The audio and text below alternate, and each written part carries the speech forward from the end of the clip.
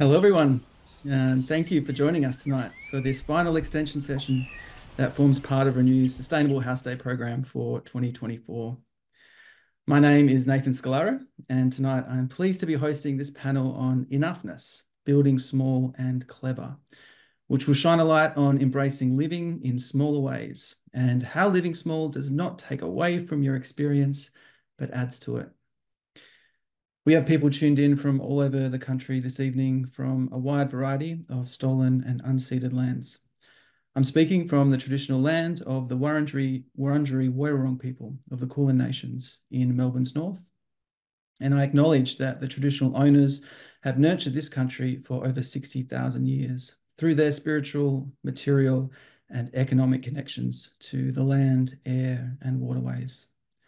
I pay my respects to elders past and present and extend this respect to all First Nations people the world over. So here at Renew, we're very grateful for the support of our sponsors, and in particular, those who make Sustainable House Day and this series possible.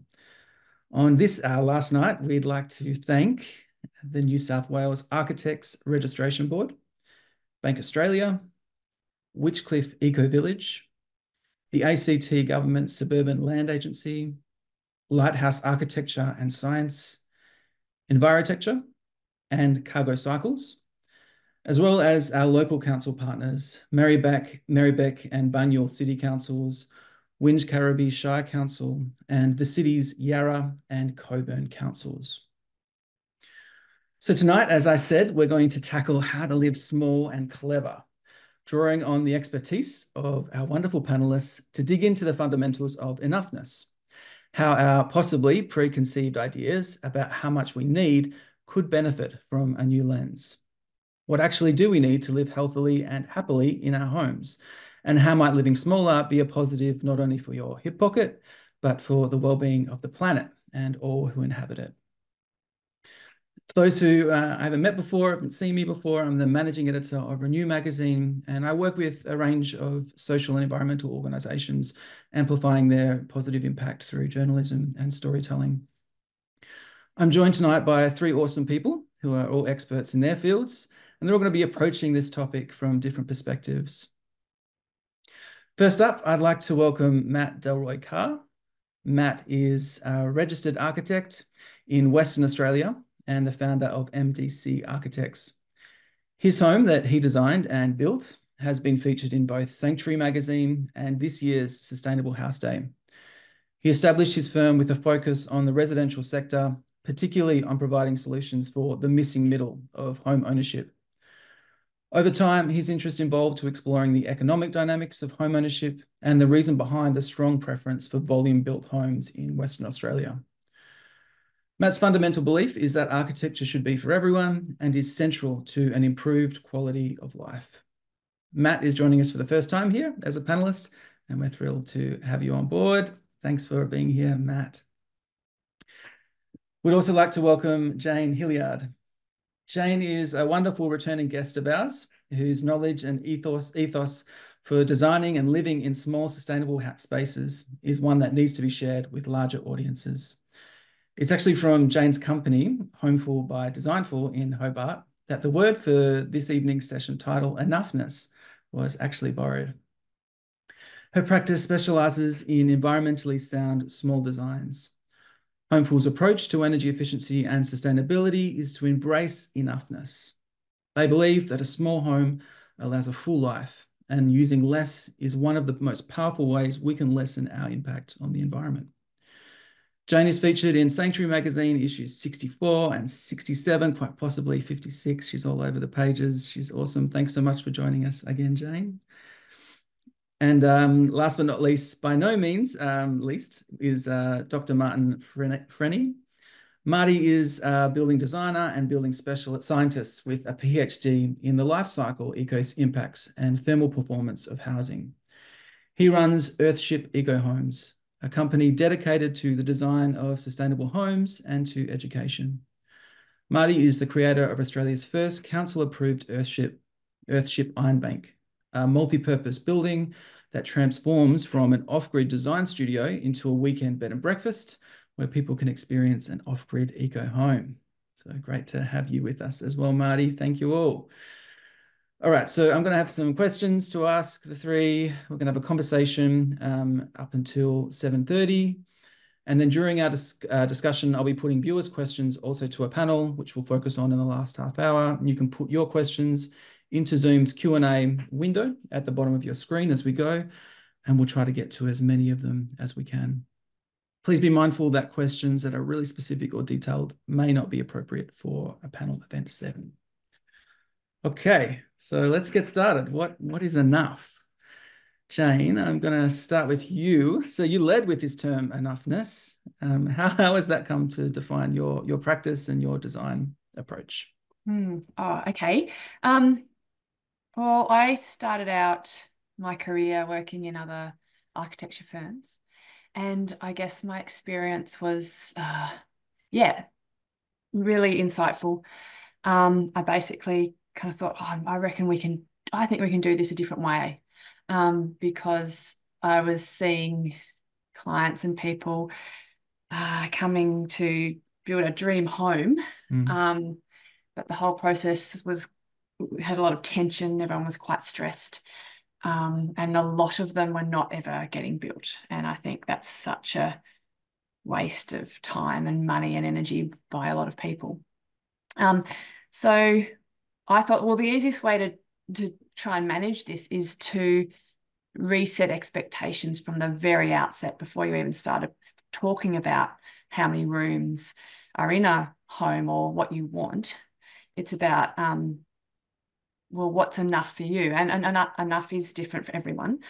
And then if everyone thinks about what's enough for them, that then had a knock-on effect to keep the budget more in check. And also, following on from that again, was that it had a knock-on effect to positive impact on everyone around them, local communities, and the planet as a whole. Because if we all think, what's enough for us, and use a bit less, that is better for everyone and the whole planet. So it came from initially, how can I help individuals and individual clients to manage their tension between their brief and budget and actually getting something done? And then, well, this is good for everyone on the whole planet. So I think, yeah, I just go with that. And so do you think that when people are actually asking themselves that question, what is enough, it automatically makes them think differently about how they might approach designing or renovating their home? Automatically that's there, or do you need to kind of encourage them along and get them to see what is possible? It totally depends where people are on their own kind of journey with everything. But I do find that it just shifts people out of the thinking about what I want and what is my home going to look like or what's going to be in my home into personal, more values based. So starting a project from a place of values, what are your personal values, is great for a lot of things because it kind of focuses in on the meaningful stuff. The unnecessary things drop away, and it helps people think a little bit broader beyond yourself and what you want. It's thinking about, well, what is my contribution to everything? I just find it shifts people's way of thinking to begin with, and then everything can stem from there. If we come back to, well, what's enough? It's not saying having less. That's the thing. It's different language. If you think I'm having something taken away from me, or I have to have less, that's really negative. But what's enough? Sometimes it's more of something. Sometimes it's more, for example, garden or connection to outside or connection to other people. It can be more, but it's trying to take that negative, really hard things that we as humans find it really hard to let go of things, to more, I guess, philosophical and values-based, which a lot of people are looking for now, really looking for a meaning and value in everything that they do. Yeah. Awesome. Well, we'll continue to unpack that throughout the rest of the conversation. We'll hear from Matt as well. Matt, so you mentioned the other day in our chat that your practice began with a big build that you did for your parents, and then in the last 5 to 7 years, your trajectory has changed in your practice. Can you tell us a bit about what that process has looked like and how you come to be where you're at now? Yeah, sure. I think the most interesting aspect for me when starting out, and we have a young architecture practice in the scheme of architecture was that we wanted to do a lot really quickly, wanted to have a lot of impact, sort of sink our teeth in and get a lot of experience in different areas. And the first project we took to site, as you mentioned, was a relatively large one, relatively large budget, and somewhat complex. And it was kind of approached on a very naive basis from my end, for better or worse. That's kind of not part of it. But what it taught me, and I actually had a fair bit of involvement on site with the builder, jumping ship and not being the architect and putting a hard hat on instead.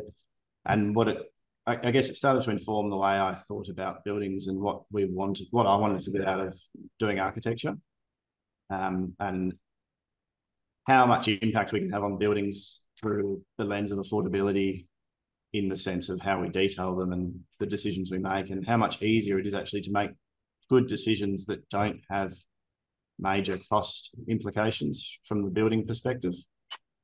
I suppose once you're standing on site, it's kind of easy to retrospectively look at things and go, well, that's a much simpler way of doing it, and we're still going to achieve the same outcome.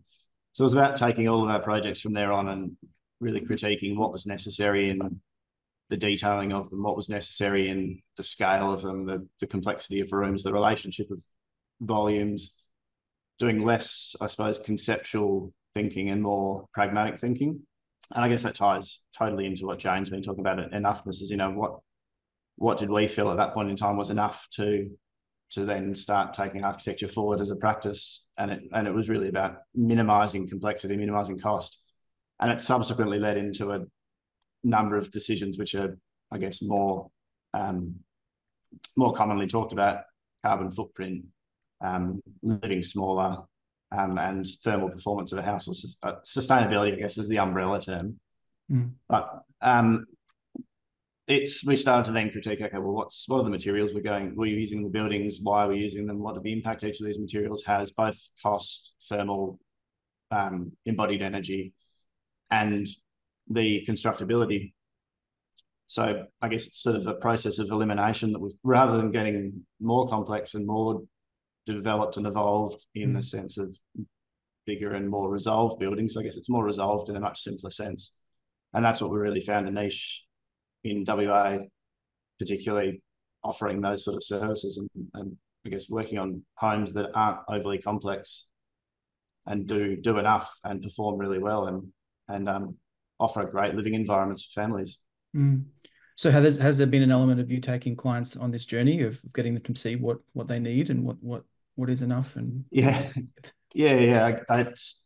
That's the age-old question any designer has to face, is how do you actually communicate the benefits of these things to people? And the reality is it's just being able to show people, I think. I mean, we've got fantastic software now that can communicate a lot of stuff, but the realities of the experience can't be communicated through the computer. So, there's a few years of development where we have people trusting enough to let us do these projects, and then we're able to take people through. But I think that's, I guess, where you're probably leading to, is where we've been able to take the discussion is that undertook the risk of building our own house, and we wanted to kind of embody all of those principles, all of those learnings, and all of the things we wanted to then continue learning and develop as I guess what the practice as a whole values, and try and apply them to our own house. And not necessarily doing it from this is the best outcome point of view, but trying to test a number of things and then really self-critique ourselves and be able to tell people, well, we did that because of this, and that's a great benefit, but it also has this impact, which you need to consider. Spatially, you can actually take people through I say small as a relative term, and take people through a small dwelling and show how smallness doesn't necessarily mean compromise. And it's really about the things that are important to people. I say us, but people in general, connection to garden, light, sunlight, ventilation, good air, and healthy living. And I think everyone can relate to the benefits you have from that, whether it's big, small, micro, tent, there's... Yeah, 100%. We'll take a look at that house a little bit later as well. So it'd be good to use that as a case study.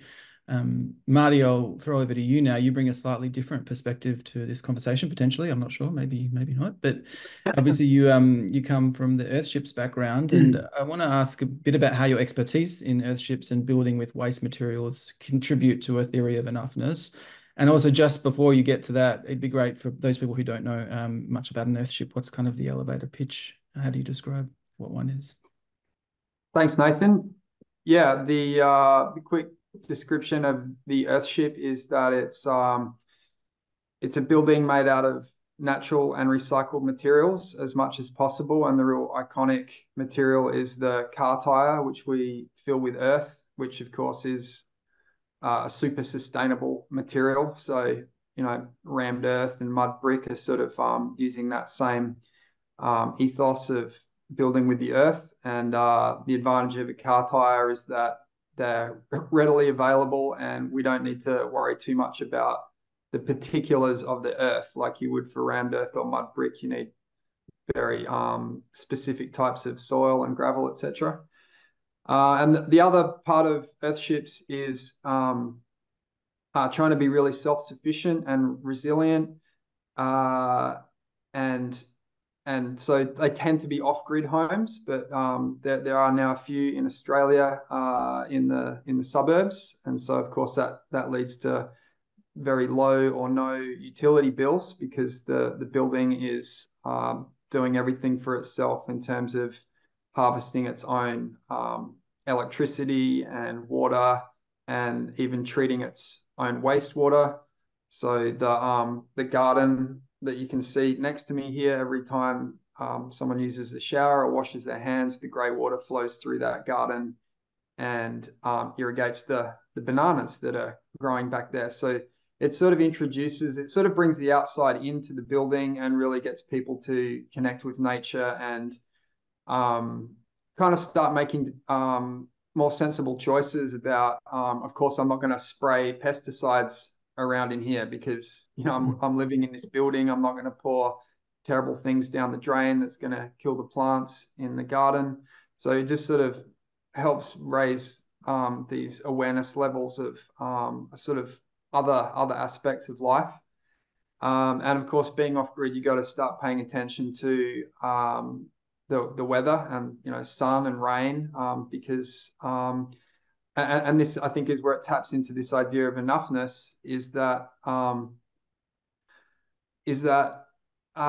there's not a never-ending supply of power and water. Like, we sort of have that illusion in our modern industrialized world, and it only seems to be limited by your ability to pay the utility bills. You know, that's when your power and water ends, is when you can't pay the bills. But the actual reality is that there's a limited supply of this stuff, and we don't usually hit that limit until there's a drought or there's a power outage or, you know, some problem with the energy grid. But yeah, in an off-grid home, of course, you're sort of up against that every day, sort of, and it forces you to be more conscious of your energy and water consumption. So yeah, that's what I really love about earthships and other off-grid homes. You know, I guess the other thing I didn't mention is just the real focus on energy efficiency and water efficiency, which is, of course, you know, a really important thing that most architects are looking at today is energy efficiency. But it's already been mentioned this evening that just trying to reduce the embodied energy of the construction stage, and also try and prevent issues at the end of life stage of the building when it's deconstructed or you know, scraped into the landfill. How do we ensure that the materials we're building with aren't, you know, some terrible thing like asbestos that's going to cause big issues one day down the track? Yeah, fantastic. Already we're starting to hear there are so many different ways we can think about enoughness and, you know, how that applies to the design and the building of a home. So I'm going to open this out to everyone now, and Marty, maybe we'll start with you just because you've been speaking. And so there was an article that reported And hopefully we're able to share this Guardian article. I'm not sure if we've got it on hand, but if someone has it, then it'd be great to share that with everyone. That reported that Australia has some of the biggest houses on Earth and the largest average new houses. So in 1960, Australia, the average house size in Australia was 100 square metres, and now it's more than 230 square metres. So we're in a housing context where volume builders are really driving the story of what it means to live and how we live. And so the question I want to invite you all to think about is how we actually re-educate. Is this something that needs to be advocated for, a change in building regulations, local council laws? Just some thoughts on where we're at as a country. Marty, do you want to kick us off? Yeah, well, I think one thing to keep in mind, that averages are always a bit misleading. 230, that means there are some that are a lot bigger than 230. So Sure, that's also good to keep in mind. And yeah, the slide you see there shows just some slightly different numbers, 214 square meters for Australian homes. And the smallest one there is Hong Kong at 45. The United Kingdom is 76 square meters. So it really goes to show just how sort of affluent, and perhaps, to use a more provocative word, how greedy we're being with our resource consumption. And yeah, so this idea of what's our fair share of resources to build our homes. I think it's a really interesting, thought-provoking question. Just how much does each of us kind of want to capture, for ourselves, for our own selfish motives? And of course, we all need a roof over our head, but how big does that roof really need to be is kind of what we're discussing tonight. And so I guess my thoughts on how do we, maybe drive things in the right direction would be, I think the building codes at the moment make it a little bit difficult for people who want to build tiny houses. So to give just a couple of quick examples, if you jump online and look at tiny house designs, you'll often find they've got a little loft space where the bed is, and under that might be the bathroom. And generally they're not really to code, because the code mandates some minimum ceiling heights that just aren't being met in particularly those sleeping loft spaces. And then also things like the stairs to get up into those loft spaces are not to code. So I think, but like, they seem to be very functional buildings, often very beautifully designed. And I think it's a pity that these things, and so the way people get around this is that they build tiny houses on wheels, and by putting them on wheels, they're now not permanent buildings, and therefore they don't have to comply with the code. But if you were to sort of build it as a standalone, sort of non-portable, not on wheels building, then you'd of course having to be complying with code. So yeah, I kind of feel like maybe we need a whole new class of buildings in the National Construction Code. There's about 10 different categories for everything from, a home to a hospital. And I reckon we need another one for tiny homes, and that would really, really help to legitimize the whole thing. And and maybe, I think a lot of people are building on wheels when they maybe didn't really want to build on wheels. They just really wanted to have a tiny home. And that, of course, building on wheels adds a whole lot of extra cost. The mobility, of course, can be really, really helpful for certain types of people.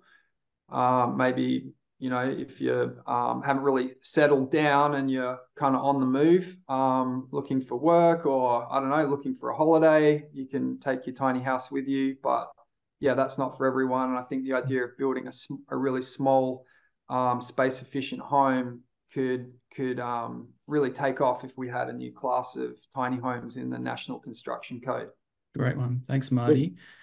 Jane, I'm going to... Oh, did you want to say something, Matt? No, yeah, no, get in there. I was going to extend on Marty's comments there. So, I mean, I'm on the other side of the country, so kind of many similar contexts, but some differences. But I guess we've very conveniently just gone through a massive overhaul of our planning system. Residential planning codes below apartments. So, anything from group dwellings and single dwellings.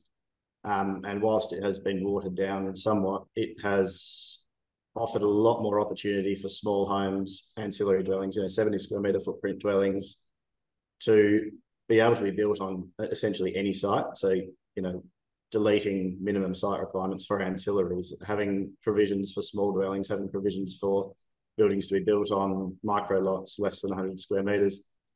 And whilst I think the beast of construction and home ownership over here is really driven by volume builders and finance models and our land availability, we just have too much land that keeps getting put up for subdivision.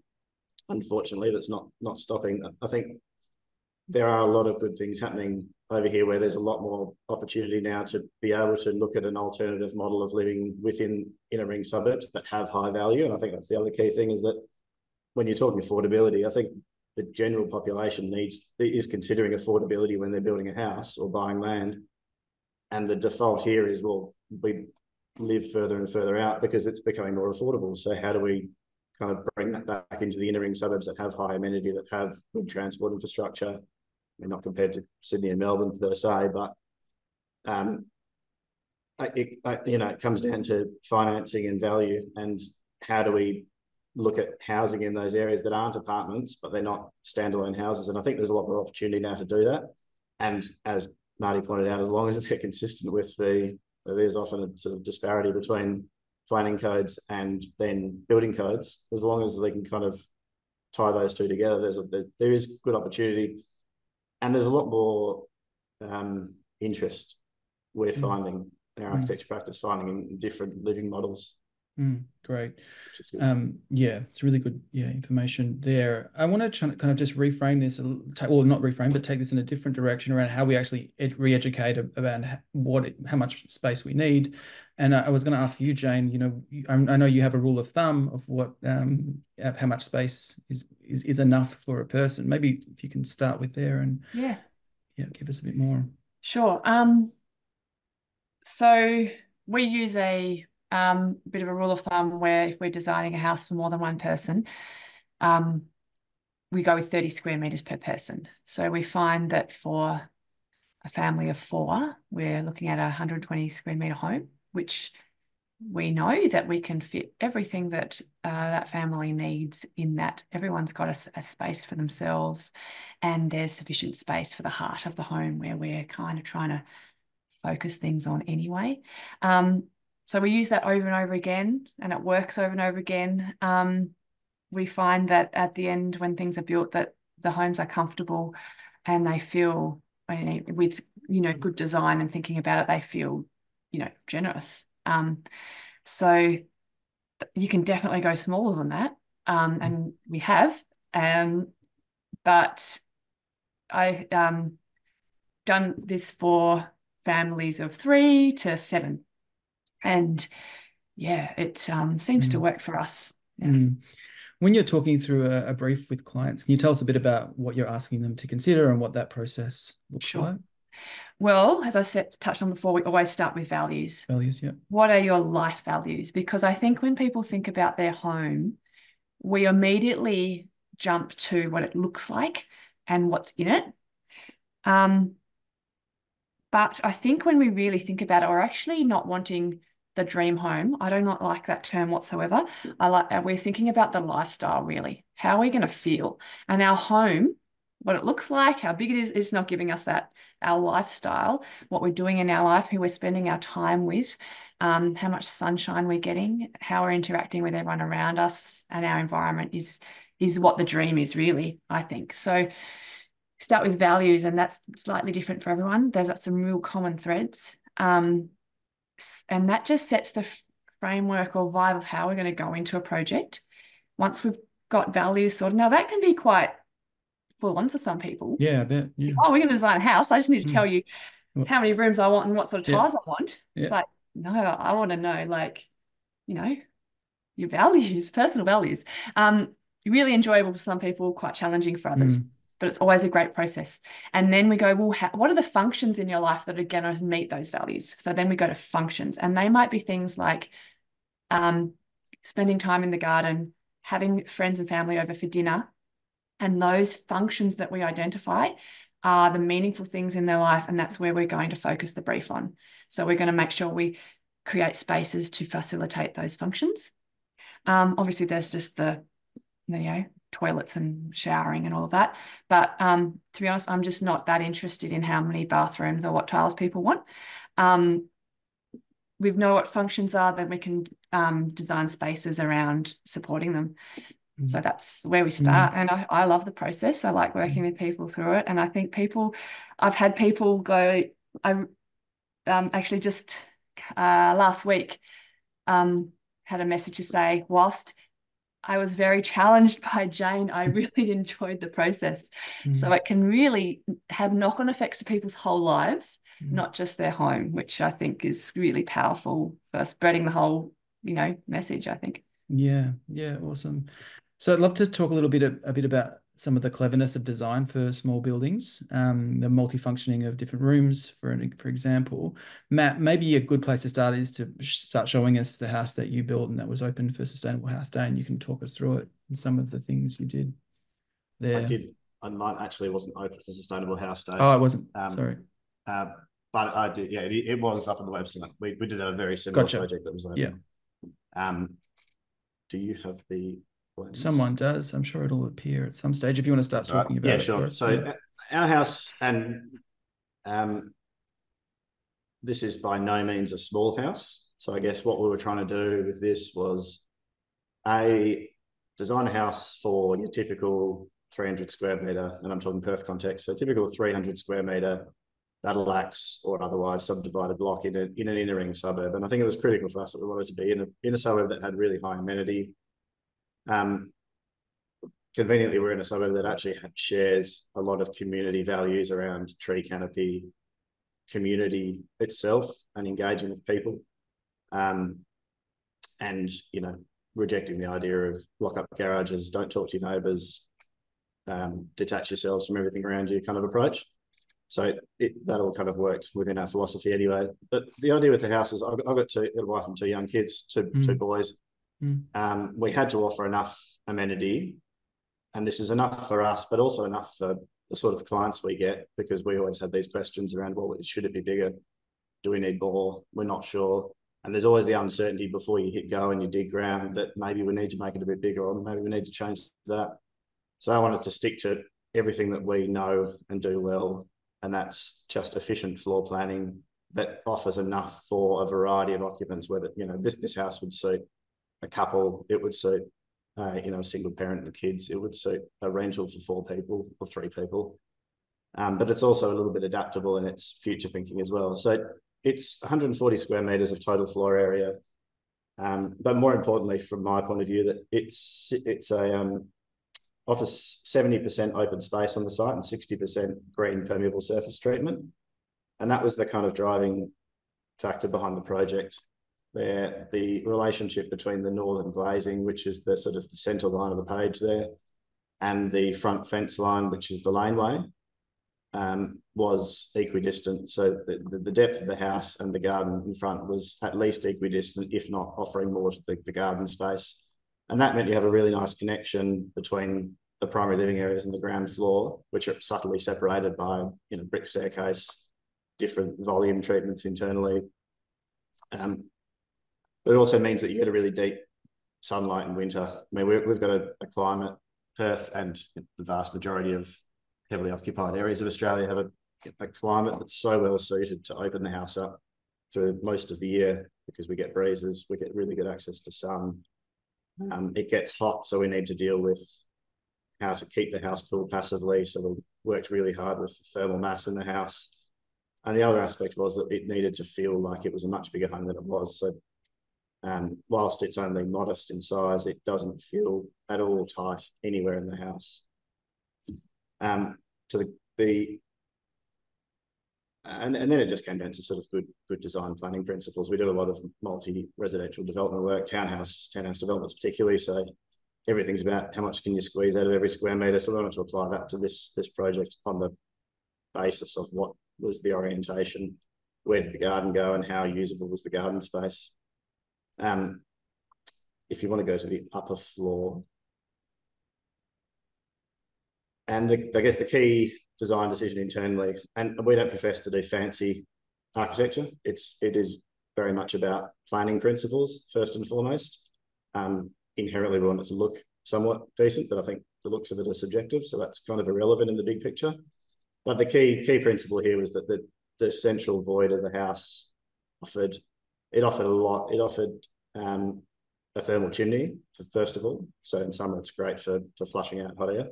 And because we've got a timber frame floor upstairs, we don't have that thermal mass to stabilise it. So it enables a lot of the heat upstairs to be flushed out through high-level windows. But it also connects every single space in the room to the main living areas. So, I mean, acoustically, it can be loud sometimes, but the visual connection you get and the spatial quality you get through the void in the middle is far more impactful than actual floor area itself. And that was the kind of key consideration, that we had to have a space that was generous but compact in its I guess in its size and the floor area. We didn't want to have 2 bathrooms that had 2 toilets and then another toilet downstairs. So I guess this touches on Jane's issues with toilets, but keeping one toilet out that's shared and making the bathrooms as compact as possible, using materials in the bathroom that didn't require constant upkeep. We used a surface treatment that's net zero in construction. And then bedrooms are only as big as they need to be for kids. This isn't intended to be a house for 6 adults to live in or anything. It's about a couple and 2 kids. So everything was just as big as it needed to be and nothing more. And I guess the only critique I've got of myself is that the living area is actually bigger than I thought it would be, and it feels more generous. It's almost like we could shave it down a little bit, but I think that's the aspect of it that makes it more than just a compact home and makes it quite a viable solution for a lot of people. And you mentioned the other day that we spoke that you start with the garden, and that dictates a lot of how you approach the design. Do you want to speak to that a little? Yeah, I think garden and orientation are 2 things that are, I mean, this is definitely from our experience working with the new medium density planning codes over here, that the garden and the orientation of the house are 2 things that are very much ill-considered in building design or construction or anything. And it's such an easy thing to get right from the very first decision that sets up a whole lot of successful outcomes further on. Prioritising the garden in the north, the northern aspect of the site, means that you can then have a living area that faces north and is connected to a deep garden space. The garden space, depending on the site's context, we try to set minimum parameters like 6 metres on a site such as this, absolute minimum 6 metres of the depth of the garden at the narrowest point. Ideally, we sort of go 6 to 8 metres, and then you get a nice length. So I think mine here is about 7.5, and then it's got about 16 metres long. Once you've set the parameters for the garden, the house only has so much space left before you need to start dealing with planning codes like setbacks, not creating little wind tunnels at the back of the house, but actually functional spaces. So the rear on the south of mine is the setbacks increase slightly so that we can actually have an array of fruit trees at the back and it's still productive. So that you're kind of left with a house footprint that, as architects or building designers, we know we can make work. We know that if we can fit things into spaces that don't appear like they should be able to fit. So that's not really the hardest point. The hardest point is getting the garden right, getting the orientation right, and then the building will result. The building then benefits from the thermal connection, the thermal benefits. You've got great ventilation through narrow north-south aspect.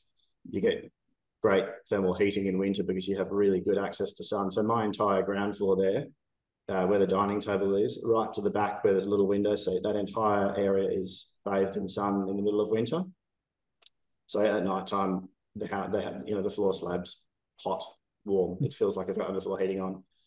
It means you're building with less material as well. So apart from the cost benefits you're gonna gain from it, you're reducing, just by virtue of material, the reduced materials, you're actually limiting your embodied energy going into the house. Even if you are using high embodied energy materials that might have thermal benefits, you're still limiting the amount you're using. So it's a step in the right direction. It's not, the final goal that we need to get to, but it's sort of doing all the right things.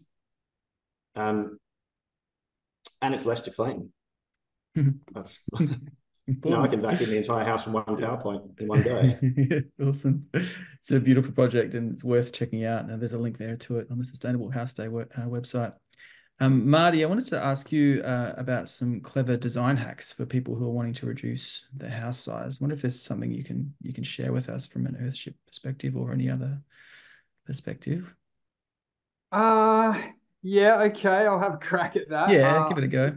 I think one idea would be to uh think about how you might be able to start small and extend, do that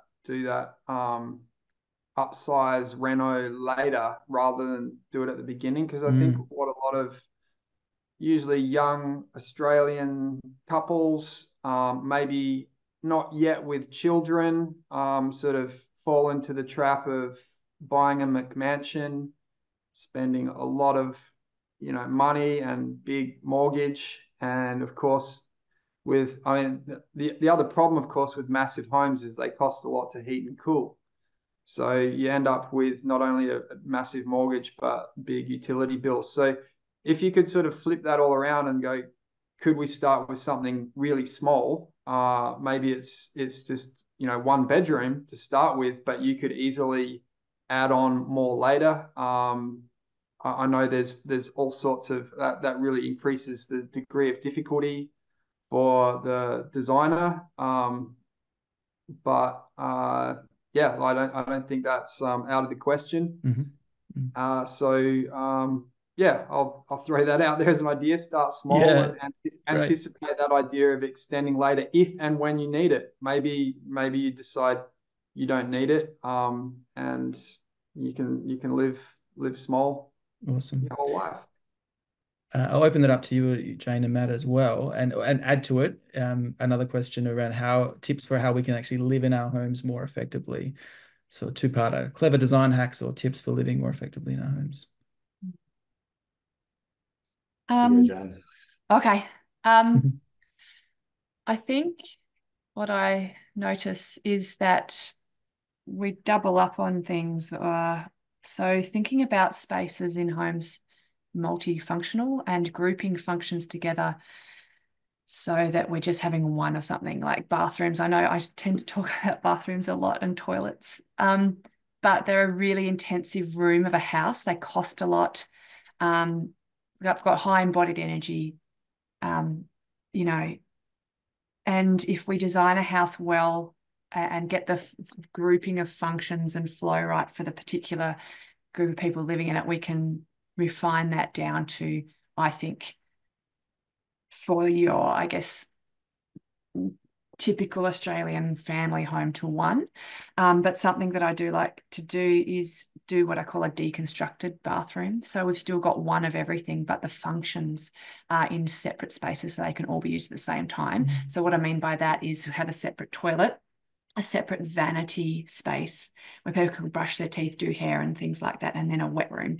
So in the mornings, which, families are busy, someone can be having a shower, someone can be in the toilet, and another person can be brushing their teeth all at the same time. We've got one bathroom. So just thinking about things like that. I was just going to give everyone a little tip. The thing before that Martin mentioned about lofts. So you need to speak to building surveyors about this, but something that we've done before is designing it, call it a built-in bunk bed. So I know that people love lofts, but you do need to be careful around them. But I'm just speak to your building surveyor, but just try a built-in bunk bed. And I like also functional circulation or if there's hallways, make them functional or put things in them. So things like a laundry could go in there, a study space. But I think we have to be careful with study spaces in homes. They're important these days. A lot of people are working from home. They don't work if they're tucked under a staircase. No one ever uses them because they're grim. And you need to think about, I'm going to spend time here, and they need some natural light. You need something to look out the window to. You need to be close to a heat source. But I think our hallways can work harder for us, or our circulation spaces. What was the second part of the question? Tips for living well in our houses. I think is the whole idea of enoughness and how we think about our homes now is that the design itself is not going to solve all our problems. If we talk about energy efficiency, the star rating that you get for your house is not a tick box, I'm being sustainable. One of the most powerful ways we can reduce our carbon footprint is how we're living in them. So you can have the exact same house and different people living in them will use a vastly different amount of energy. So a part of enoughness is thinking, readjusting and I'm talking as a society as a whole, readjusting our expectations around comfort and convenience and immediate, things being immediate. We are just, always striving for more comfort, more convenience. And I think it's actually to our detriment because we miss out on some of the great ceremonial parts of life, which is creating warmth for ourselves. I think we expect our homes to be a constant temperature all year round without any input from us. And I think that's a very privileged position to be in. And it's disconnecting us from our natural world because most people in Australia are living in a country that has seasons and different climates, and having more contact and being more in touch with that is just great for us generally. Yeah, that's really interesting to think about the mental health implications of seeking too much comfort. Having less stuff, having a small home and just having less stuff is excellent for your mental health. Yeah. Yes. Interesting. I think the other aspect of it as well is just understanding what our house is and what it does. Like it serves a purpose beyond just being a footprint to house us in. It's got a skin to it. It's got an envelope. It's got functional spaces that need to be used. They need to be kind of actively used by the occupants. And we were speaking yesterday about, how do you open the window? When do you open the windows in a house to let the breeze? So if you're not doing a passive house, which is kind of another topic in itself, in our climate, we've got a sort of seasonal change that suggests opening and closing our windows at the right times of day is actually going to do most of our heating and cooling for us and provide all the fresh air we need, which is in turn going to change the kind of context of the room. So, opening the windows at the right times to get a breeze through means this little small space that's got access to good light is going to become far more functional. It can become, in my lounge room, for example, I've kind of got a temporary study space, which is sort of a future second room study space, but it's so well connected to greenery, breeze, and sunlight in winter that it's fantastic as a kid's playroom. It's great as a nighttime lounge room because it's cozy. It's great as a work at home study space, albeit I need a more comfy chair. But it's just about understanding how it works as well. So it's got a different kind of microclimate in its own context within the house as a whole, and it operates differently to the living room, the dining room, I should say, which is the main living room, which is a thermal chimney. So any kind of heat that it absorbs straight away goes up. So it kind of changes its characteristic to the lounge room, which sort of sits quite stable. And the kitchen, again, the kitchen is kind of the active space. So there's a lot of doors being opened around it. There's a lot of breeze moving through it, maybe less wanted times of the day from a thermal point of view. So trying to examine and explore each of the different rooms and the way they operate in your immediate climate. And I'm talking about the climate of Fremantle, which is, great breeze in summer, 99% of the time, hot, bloody hot. But if you get out of the sun, you lose about 12 degrees of sort of the temperature by sitting in the shade. And if you can understand that, then each of the rooms kind of responds in the same way, and you can deal with them in the same way, closing doors to sort of close up a room for a short period of time, opening it to flush out the stale air, and then you've still got the cool thermal ambient temperature in it. And you kind of find you can start to shrink the spaces and borrow usage of each of the spaces by understanding the way they operate at different times of the day, which probably helps critiquing whether that space is necessary or whether that space can be an iteration of space A just 6 hours later in the day. Yeah.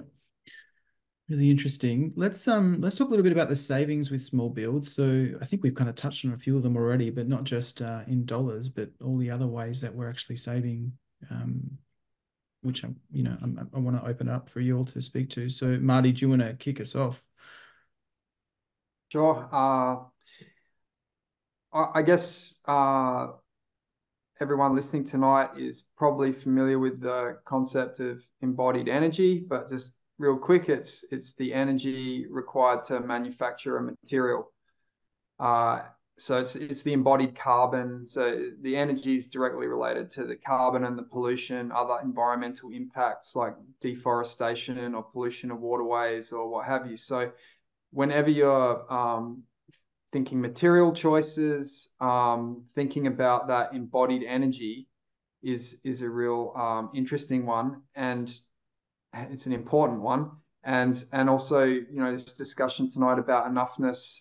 Of course, every square meter of the building is requiring materials. And so, of course, the bigger the house, the more environmental impacts are caused by all those materials that go into the house. And so that's why I'm really passionate about materials, natural and recycled materials. Like straw is a great example. So I love straw bale homes because straw is essentially a waste material from agriculture, from our food production systems. And I've already mentioned the car tires, which are a waste product from our transportation system.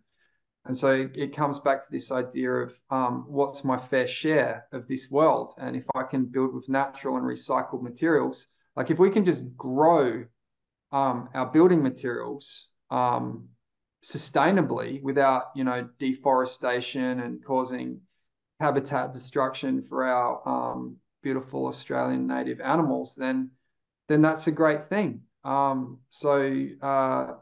think that's sort of a powerful concept to keep in your mind, and a massive incentive for everyone to, how can I shrink the size of my home so I don't need as many materials? And if we do want to build the world's biggest homes, then let's build them out of natural and recycled materials that heat and cool themselves, like Matt's been saying.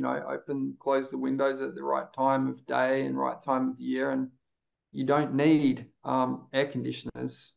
So yeah, hopefully that kicks off the discussion there. Thanks, Marty. Can I jump in quickly in front of Jane? I guess this on the same stem of my own house, looking at the cost. Just reiterate the question for me so I can answer it properly. Nathan, would you mind? It's a general question around the kinds of savings that you make with a small build. So not just the financial, although you can certainly speak to them, but all the other kinds. Yeah. Okay. So I guess there's the financial and the kind of the carbon cost, and the other aspect is the qualitative cost of materials, and not from an aesthetic, I like the look of that point of view, but the qualitative aspect of how your house functions from an experiential point of view. And what we've tried to do with our house is kind of deconstruct what the things that we did that are sustainable in terms of the embodied energy, the operational energy, the footprint of the house from a small housing point of view, the thermal performance of the house, and kind of at the head of it all, the livability of the house. And all of those things are interrelated, and they all impact the cost of the house from a financial point of view. And I think if you keep adding, whether it's adding good or adding bad in terms of high size or high embodied energy, or adding from a sustainable additions kind of point of view, there's still cost implications. And I think you need to really critique, and this just goes back to as soon as you're starting your project in the brief, critiquing the financial cost, but what's the cost that you're willing to bear? Because there's going to be compromises somewhere in terms of the end product and how you want to live in it, what you want it to look like, what you want it to feel like, what you want it to do for the environment or not do. If it's a high embodied energy house, we can't get away from the fact that there's so many houses being built that have high embodied energy. But if we're going to do it with a really high performing thermal performing, a really high performing internal environment that requires absolutely no heating and cooling, and it's really well used, it's not just dead space, then there's still an argument that is an okay thing to do. Obviously, I think Marty's bang on in terms of, if we're going to build big, let's build with self-sustaining materials, things that we can grow and things that are can reproduce really quickly. I think that's absolutely fantastic. But from the broader kind of housing point of view, we need to kind of start with we need to start the discussion with an end goal for each of our builds. And what is that end goal, and how are we going to best achieve that end goal for the best outcome for this immediate project? And that kind of starts to narrow down the complexity of sustainability and all the other aspects that kind of feed into it by just doing one thing really well. And that inherently has a knock-on effect to cost, financial or otherwise. That's Great. Thanks, Matt. Jane, did you have anything to add to that? That's covered quite a bit. Yeah, I think when people are thinking about their budget and how much their home costs, I think we really have to think about what sort of life we want, because I've just seen people completely max themselves out financially and then have a fairly miserable time, and even end up having to sell this house they've created. And that's an extremely unfortunate position. So generally a smaller house will cost less if you're sensible about it, which I think then equals a fuller life, because you've got more freedom. Basically, you're not financially shackled, which is a growing issue for so many people. I think one of the biggest for us personally is the financial impact and just with the cost of living, but there's massive benefit for our environment. I mean, a small house that's, say, just 7 stars is just going to use less energy than a bigger house that's performing much higher.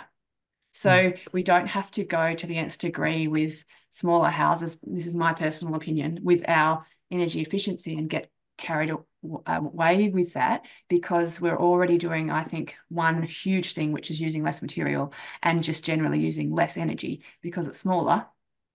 So with the planet benefits of smaller houses, there's a great book called Less is More by Jason Hickel, which goes into a lot of these kind of things. It's quite eye-opening about if we continue to live, if we're thinking about Australia and the size of the houses we're living in and just what we're consuming generally, we're using, like, I can't remember exactly, but 4 planets per person per year, which is highly, highly unsustainable. And there's other people on the other side of the world that are using less than 1 planet. So I think that's a big one for me. Yeah. Wow, it's a very sobering stat. Yeah, I want to just pick up on what Jane just said about other people on the other side of the world. I think there's about 1 billion people on the planet out of the 8 billion who don't even have access to a toilet. So we're very, very lucky here in Australia, and I love this concept and all the thinking that Jane's put into, the idea of, like, how do you have get away with 1 bathroom. I live in a 110 square meter home with 2 teenagers, and it's been a challenge to live in my bathroom that hasn't been designed by Jane to be super functional. There is sort of this, like, someone will be in the shower and be like, "Can I come in to brush my teeth?" kind of thing. Just the environmental impacts of the bathroom itself, not to mention all the resources like the water and the wastewater that's generated by that. So this idea of enoughness, like, we've all become obsessed with sort of having a lovely hot shower every day. But there are billions of people on the planet who've probably never had a hot shower. So, like, I mean, like, where do you draw the line here, and, like, how much is really enough? It's a massive question, and it sort of can get quite sort of triggering for a lot of people who, like, really demand their hot shower every day. But like, that's a resource that's that you're pouring down the drain. And so again, but it's sort of like, well, if you're catching the water off your roof and storing it in a rainwater tank, if you're using the energy from the sun to heat the water, is there actually a problem? And the answer is, well, no. The problem is diminished dramatically because it's all solar powered, and you've caught the water on the roof, and you're not draining the river or relying on a desal plant. So it's happy days. And that's what this whole whole kind of game is about, is how do we create houses that don't sort of need all these inputs from coal-fired power stations and that sort of thing. Yeah, just on the bathrooms, living with teenagers, because I'm in the same boat. Having to wait a bit is good for us. It's good for conflict resolution. So our houses can really, I think, make us better people out in the world. So I just think, yes, what you're saying, Marty, we have completely lost sight of the line of what is enough in a country like Australia. So, you know, it's over in the horizon. We can't even see it. So, yeah, I just suggest I know there's probably heaps of people listening that are very already on board with all of this. The book by Jason Hickel is excellent. Yeah, I just recommend you read it. It goes into all of that stuff, Marty. Thanks. So many lifestyle reality checks there. That's to think about. Thanks, everyone. I'm going to move into some audience questions now. So we've got one here from Amy. She says, I notice lots of small homes are still using traditional swinging internal doors rather than sliding internal doors. I assume sliding doors would be more space efficient, and I'm wondering why they're not used more often. Are they more expensive, less soundproof? I keep wondering if there are downsides I haven't thought of. Anyone can speak to that? They are less soundproof and they cause drafts, so they're not good for heat zoning. I also find that they're just not that great just your experience of using it isn't as great. And it's actually quite nice to have a little bit of space. This is not a big amount of space that a swing door takes up. It's nice to have a little bit of space when you're entering a different space. I think it's partly the experience of using them, but also the soundproofing and the heat zoning that they're just lacking. Are they also, is a regular door better for accessibility for people in wheelchairs or mobility impaired?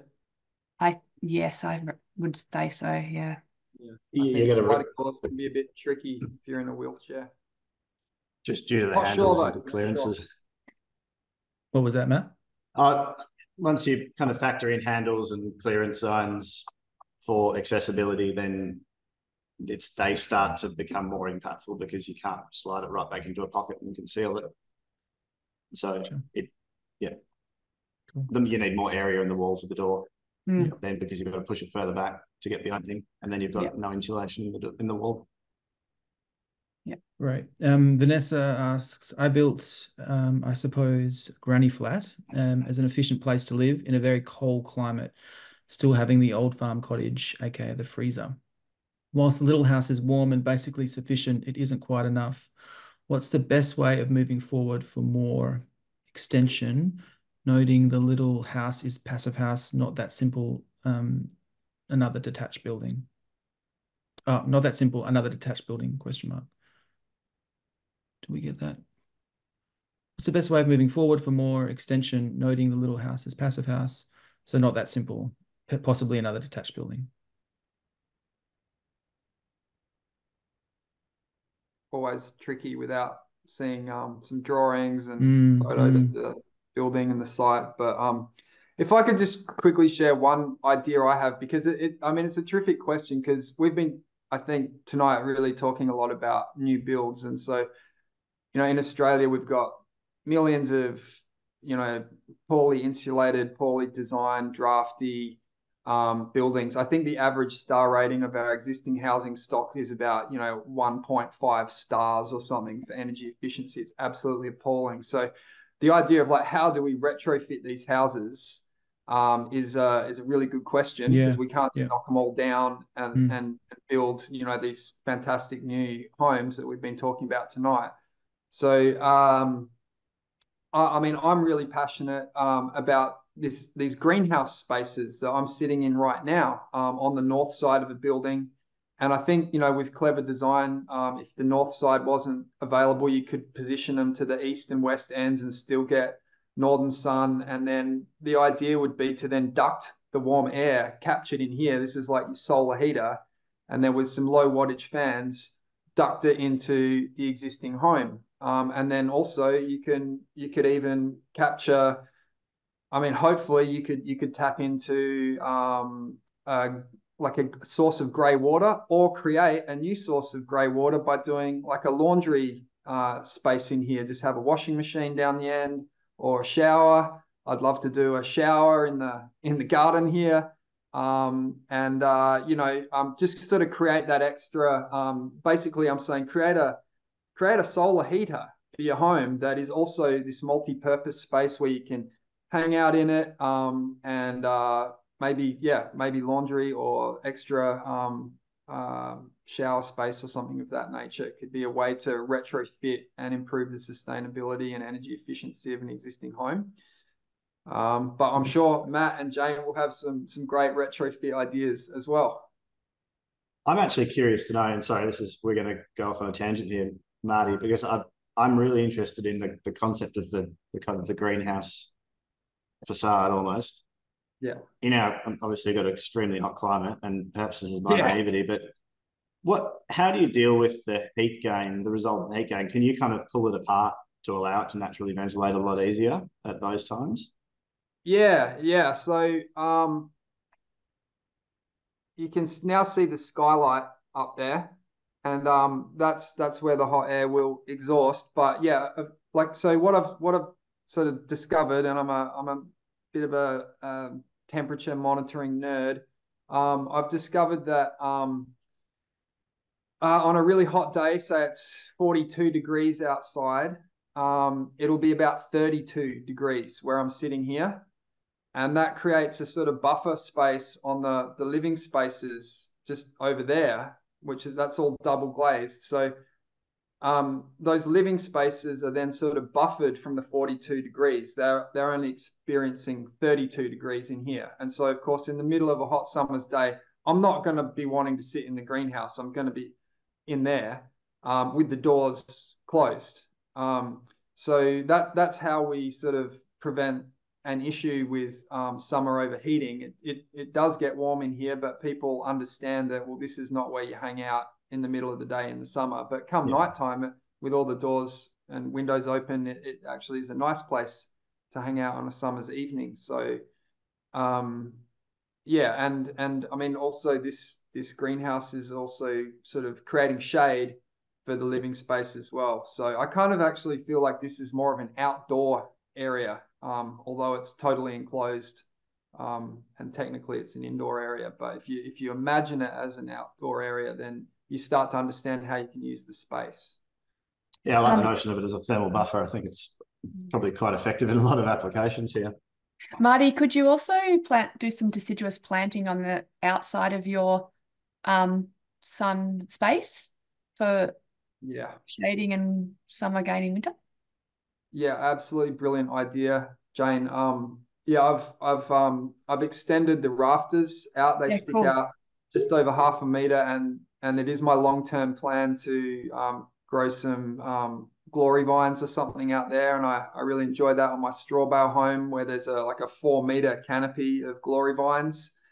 And the only downside to that is I got to go spend a day pruning them because they grow. And but that's I think just a beautiful concept. And I think when you're talking about values, I think one of those things, one of those values I have is like that connection to nature, and really wanting plants to be part of my life. And it's a pain to have to spend a day pruning vines, but it's really well worth the effort for the beautiful shade I get in the summer, and then cutting them all back and letting that beautiful winter sunshine in. I think you're 100% right. Yeah, let's have more plants doing beneficial things in our buildings. I mean, I think nature does everything we really need.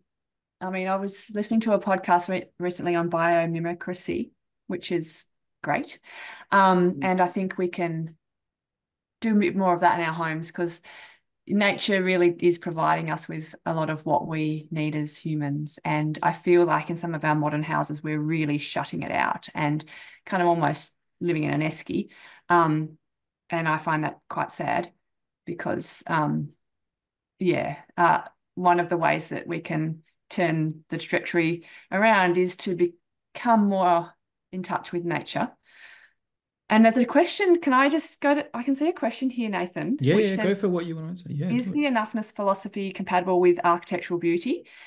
And I think there is some tension, to be honest. Okay. I think it depends on, you know, what we define as architectural beauty, but architecture for the sake of it just looking good, I think, is rather indulgent. We're at a point in the world where there's more meaningful things to, I think, to put effort into, but simple things are often just beautiful because they are. I just think there's some tension personally.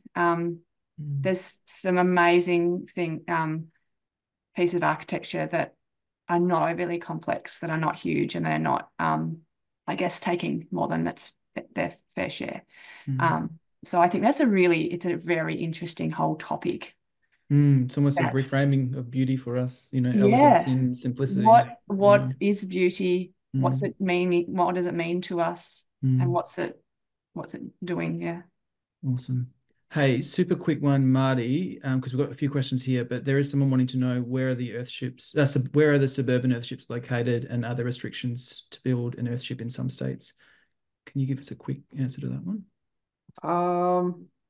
Yeah, there's a suburban earthship that I designed in the Narara Eco Village, which is near Gosford in New South Wales, and there's one in South Australia where I am, in a place called Goolwa, and yeah, the one in Goolwa is on 900 square meter allotment, and the one in near Gosford I think was about 500 or 600 square meter allotment, and there was some design challenges with that. The earthship has like a lot of earth piled around it as another buffer zone, and leads to really good temperature control and energy efficiency. And so on a suburban block, that becomes the main challenge. So it's sort of got some different strategies for how you incorporate that earth mound around the building and still manage to do that on a suburban block. Right. This is a good one. What is a good size master and kids bedroom to aim for? Maybe I'll throw this one to you, Matt. New designs seem to be getting bigger and bigger. Do you have any thoughts on that one? Yeah, this is always one of the first discussion topics when we're formulating a brief with clients for some reason. It's always the one that's been very specifically denoted on the brief, you know, how big it needs to be. I think it's a personal thing, to be honest, and I don't think there is a right size for it. But for us, I find that, I mean, it needs to consider the bed and circulation. And I don't mean it from a accessibility point of view, but I think when you look at base accessibility requirements, there's some nice comforts that you get from that and functionality that comes from it. But it needs to accommodate movement down either side. And then it depends where you robe, you know, how you deal with your clothes. So in our case, we've got just enough down either sides of the bed. So it's functional. It provides enough of a buffer that it's a comfortable space to be in. And our robe's actually on the end of the bed. So we've got I think it's an 800 to a metre distance between end of bed and robe. So I think all in all, it's about a 4 by 3.3. And I tend to find that's a fairly comfortable room size. That's including a robe as well. Right. And kids bedrooms. Oh, kids, yeah. Depends on the beds. I actually undersized one of them. I didn't realise my wife was going to buy the kids a double bed with an oversized base, so it didn't fit as intended. But it really depends on how much fun you want to have with the kids' beds and what you want the room to do, and that's totally open-ended. Yeah. Can I just tell a funny story about that? Yeah, please. My kids, because I was stupid enough to build a straw bale house with one bedroom, and right about that time, we started making babies. So we ended up having to subdivide the quite large lounge room to create these two little bedrooms and a smaller lounge room. And so the kids grew up, and the little bedrooms are fine to start with. And then one day, one of the teenagers says to me, Hey, Marty, did you know that our bedrooms are smaller than the international standard for prison cell? And I was like, well, you're not locked in there and you don't have to Yeah, shit that's anywhere, right. so it's all good. Exactly. Oh, that's brilliant. Yeah. Um, But yeah, I suppose, yeah, small bedrooms can mm, be a bit of a bummer. So yeah, some good planning, which I didn't do, is a great idea. great. All right. So, Jane, I might throw this one. It's actually specific to you around your rule of thumb of 30 square meters per person. How does Yeah. that work when designing for accessible living? Well, it's different Yeah, exactly. because I suppose so. there's Yeah. different needs. Yeah. Yeah, totally different. Basically, Yeah, it that's what I depends. would have All of thought. it Yeah. depends really on what are the functions that have to happen in this house or these spaces. Yeah, So totally. that's the first exercise. The first project is to work out what are the functions, and then you can derive the space that's required from that. Yeah, great. Stemming on from that one, someone's asking about future-proofing for old age. Yeah. So they've made a couple of comments here around sliding doors, no good for bathrooms, can't be closed. What is the best way to airproof a normal door? Maybe just some, generally thinking about this in the context of aging would be interesting to hear about. Yeah. Well, I mean, I've done a number of very small homes for people getting older, and we call it downscaling, right? There's less house to manage, you know, which I think is a good thing. Ease of movement around the house, I think, is really important. Steps, multiple doors, gates, or steps to go through to get outside can be a real barrier for people enjoying life. And a smaller, simpler home can be just easier to operate. Yeah, easier to operate, easier to clean. So I think, and there's a lot of older people that are on their own now, you know.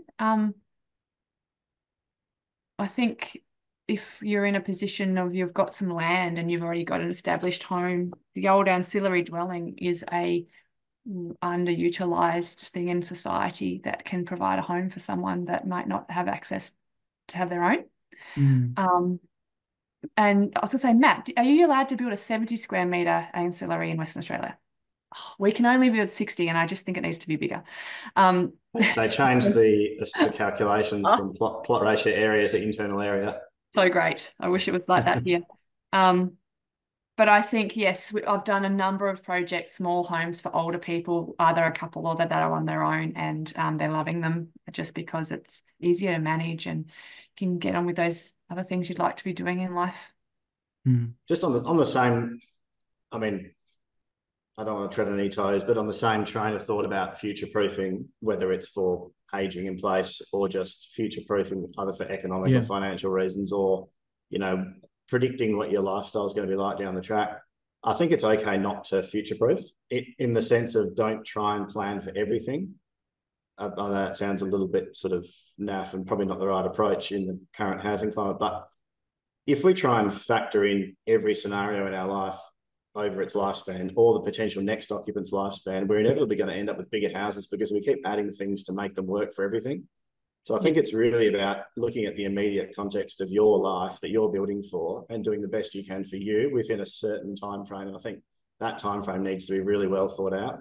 If you're trying to downsize, or you're not an older family, but I guess a middle-aged family with kids who are about to leave home and downsizing or factoring in future-proofing for aging in place is important, then absolutely.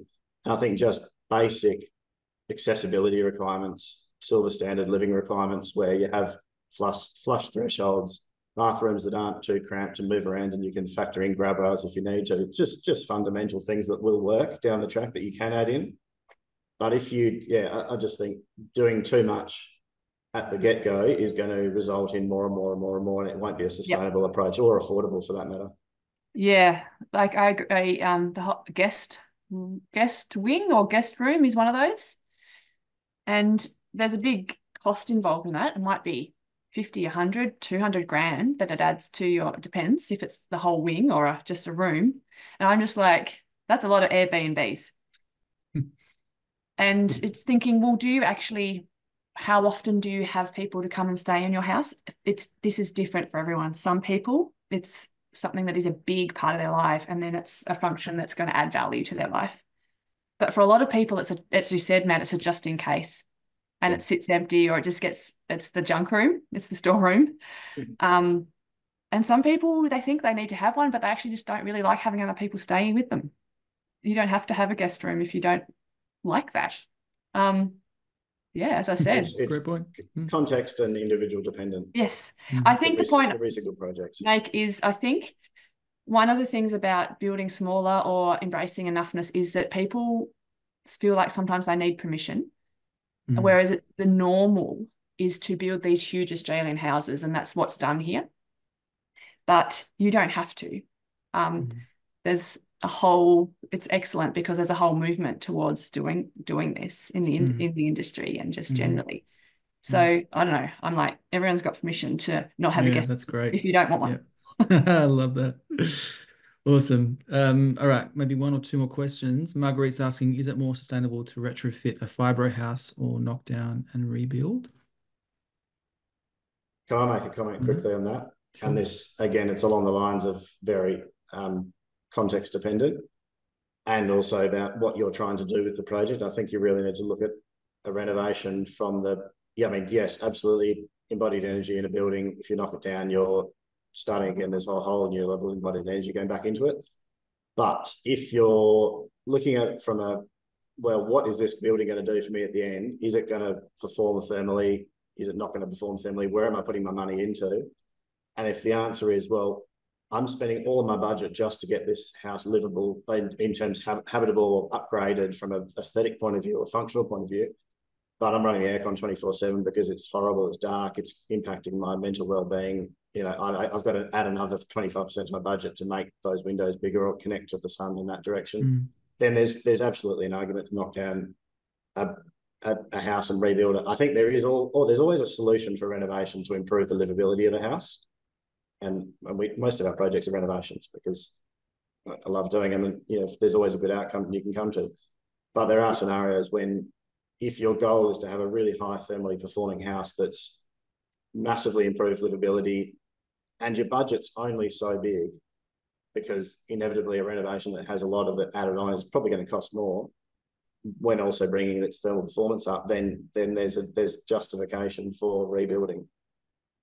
But I say that very delicately as well, because we've got so much building stock in the country that needs to be repurposed.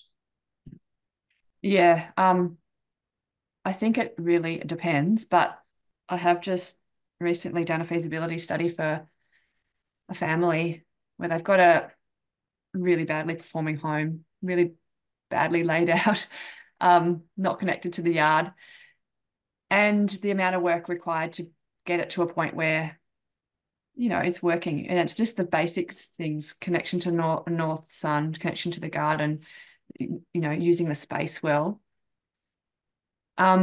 The cost involved in that full renovation, you're basically kind of touching every part of the house, and the more parts of a house you're touching, the more budget you're using up. You're spreading it much thinner. There was about 50 grand difference between that renovation and building a new home. So whilst I have a fundamental kind of feeling about knocking a house down, I think that's one thing we really need to do now for our future, which is thinking about how we're building our new houses, so we're not in this position in the future, and thinking about the materials we're using. If it can't be kind of compostable, if the house can't be compostable, can it at least be recycled? What materials can we use to be recycled? Because not everyone can or wants to have an earth house. So thinking about, well, what materials can I use that can actually be recycled, not just it says it on the website, because we know that it never gets recycled. Yeah. Great. All right, so that's all we have time for from audience questions, but I just want to ask each of you about one kind of number one takeaway for people leaving this conversation. It can be something that you already said that you want to underscore, just to reiterate or to share, just the number one takeaway from your perspective on this. Marty, I'm going to throw to you to kick us off. Thanks. Well, I would like people to imagine that as well as your credit card, that's your, this is what measures how much you can spend in the world. Imagine if you had a sort of like carbon and pollution card, and every time you purchase something, whether it's new building materials to build your sustainable retrofit, or I don't know, new TV, whatever it is, you've got a carbon budget, and that actually would probably be the limiting thing that prevents you from, purchasing more and more stuff. Like, you wouldn't run out of money. You would run out of your social license to basically rape and pillage the planet. So it's like, think about that. What is my fair share? How much resources can I borrow? Because it, like Jane said, we're living off 4 planets at the moment, and something dramatic has to change. Thanks, Marty. Matt? My Zoom just crashed. I'll be sorry. Could you repeat the question? A key takeaway for people to leave from this conversation.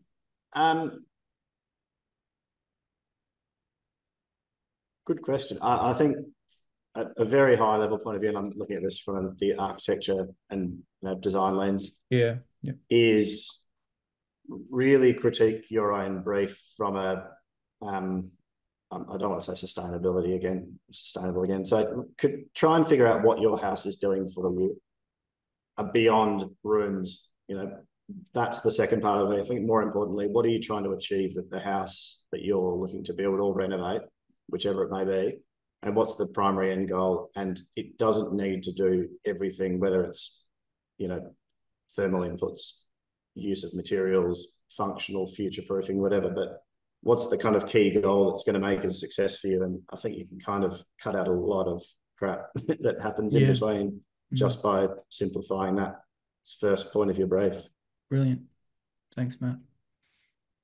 Jane? It was really great what both Marty and Matt just said. But I think a smaller house just leads to a fuller life for us individually and for the rest of the planet. So, and I think that's something we're all yearning for, a life with meaning and freedom. Well, everyone, and if we think about that and how that impacts everyone else in the world and the rest of the planet, is really powerful. Yeah. Actually, one more, and I know this applies to everyone here, but where's the garden? That's the question you need to ask yourself before you even start. Have a garden. I should be a landscape architect, so I care more about the garden, but where is it going to go? Because that's going to drive everything. Yeah, awesome. Thanks, everyone. That brings us up to the end of our session tonight. Huge thanks to each of our wonderful panelists, Matt, Jane, and Marty. And thanks again to all our sponsors who have made these sessions possible. They've been awesome, really great series on the back of Sustainable House Day. So as this is our last session of the series, I'd like to thank all of those behind the scenes who have made Sustainable House Day possible, the invaluable homeowners who are what make the day tick, the Renew branches, volunteers, our amazing Learn community of panelists and hosts, and the entire Renew team, past and present, in particular, Cara Finlay, who has made this series the wonderful forum that it's become. Don't forget to join Renew or subscribe to one or both of our magazines to support our work and for a wealth of information on sustainable design and living. And you can follow the link in the chat to get on board. That's it from us tonight. Thank you, everyone, for being here. Great conversation.